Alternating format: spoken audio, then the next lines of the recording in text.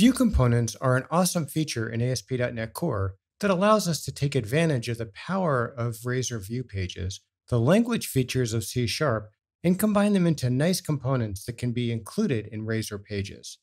These components are totally isolated from the View page itself. In the functional world, we call those pure functions or pure components. That basically means that you pass a parameter into them and you get 100% predictable results. No side effects, in other words. Let's get started now and build ourselves a simple rating control with a view component. Like I said, this view component is going to include a C# file and an associated Razor or markup file. This short video is a companion to the full article listed in the notes below, as well as shown here with a YouTube annotation. There is nothing in this video that is also not included in the article. Also, all the source code for this article is on GitHub at the URL github.com/pkellner/progress-telerik-blog view component. Let's get started now in Visual Studio 2017, and from scratch, let's build a web project with ASP.NET Core 2.1. So to do that, we say File, New Project. We choose ASP.NET Core Web Application. Let's call it Web App. Again, Web Application, ASP.NET Core 2.1. We remove Configure for HTTPS for convenience. That includes Web Pages, which is where we'll enhance our project.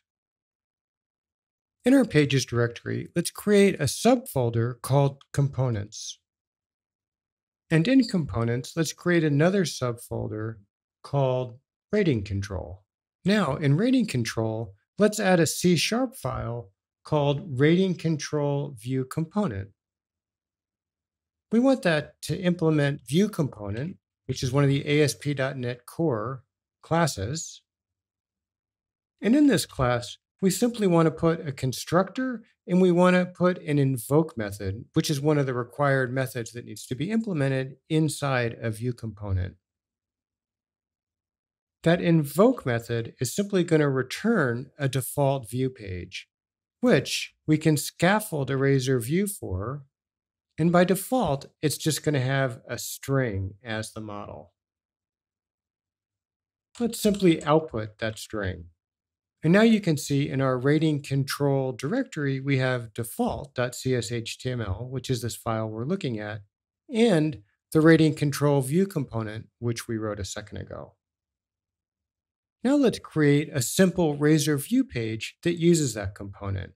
We do that by saying add Razor page.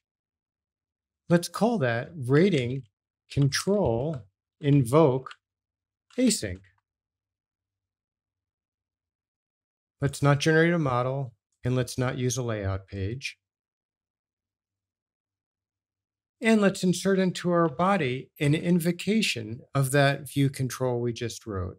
The syntax is add await. The add, of course, transfers us into writing C# code. And then we're going to execute the static class component with invoke async.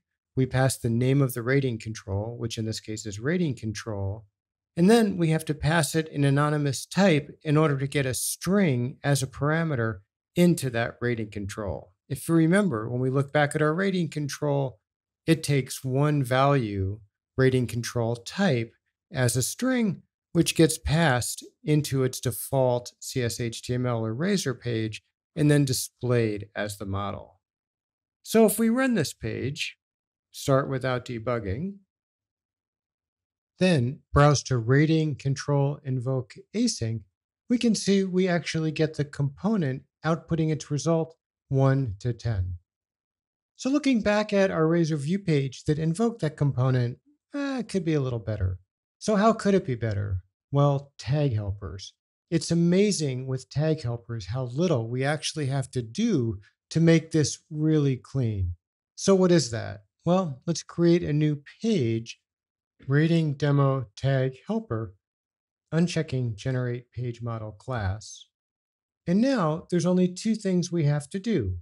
We actually have to tell the page with a Razor page directive that we're going to use tag helpers. Basically, we're going to use the built-in VC tag helper prefix. I know that's a mouthful, for this web app namespace. And in the body, we're actually going to paste in the tag helper that invokes the view component. There's VC, our tag helper prefix. Again, that's built into ASP.NET Core. The name of the rating control in kebab casing, rating dash control.